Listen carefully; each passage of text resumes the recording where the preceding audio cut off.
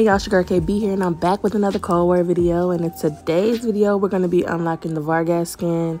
In order to do that, we need to do 4 objectives. We're going to unlock 2 additional styles for him, along with a calling card and an emblem. So for our first objective, we have to get 25 eliminations using LMGs. I typically like to do this in an objective game where I'm going to be able to get a ton of kills, or I can go into Warzone, Rebirth, and find plenty of LMGs there. For our second objective, we have to get 5 kills with Semtex. I went into the face-off 6v6. As you can see, I died a lot, but I did get those 5 Semtex kills.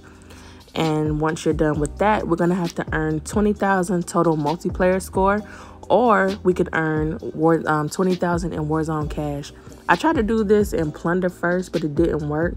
So I discovered that it worked in multiplayer, or you can go into Rebirth Island and just pick up $20,000 in cash, and that's how you're going to complete this objective. And so for our fourth and final objective, we have to get 10 kills or destructions using launchers, and I did that in the face-off 6v6.